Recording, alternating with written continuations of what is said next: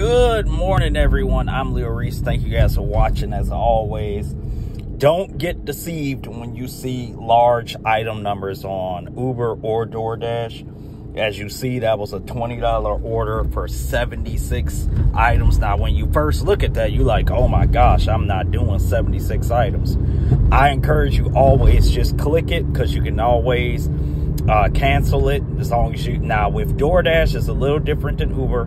Doordash, you only get, if you accept an order, you cannot go lower than, I believe, 90%, or you can be deactivated. So be careful with that. With Uber, you can take as many orders as you want to just check it, and then you can cancel it if you don't want it. You're not stuck with the order. Instacart is the same as Doordash. But as you see, I took it. It was just like that photo. She wanted 24 of those bars in 3 different varieties.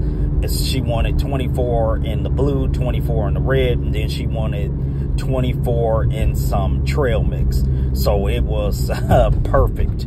All small items. As you see, I only had to put everything in 2 bags. So a pretty good order to start off with in the day.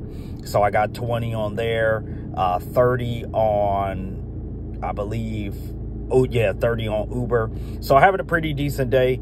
Talked about Doordash, and I'm gonna still talk about them. But one thing I will say, if you're gonna call the bad guy, call the good. I love that Doordash, they didn't have all those bars, and they didn't reduce the tip. Now, if that was Instacart, my tip would have severely went down, because they only had 8 of the blue bars. They had 6 of the red ones, and then they only had 10 of the trail mix she wanted. Now, if that would have been Instacart, they would have severely cut my tip. With Doordash, what you take is what you get. With Uber, they do the same thing. If you don't find all the customers' items, they reduce some of your pay. Doordash is not like that. Now, that's one thing I love about Doordash. They do not reduce your tip. What you take is exactly what you get, and you can increase it at the end. With Instacart and Uber, they can reduce it if you don't get all of what the customer puts on their grocery list. But you guys stay blessed. I will get at you guys later. Take care.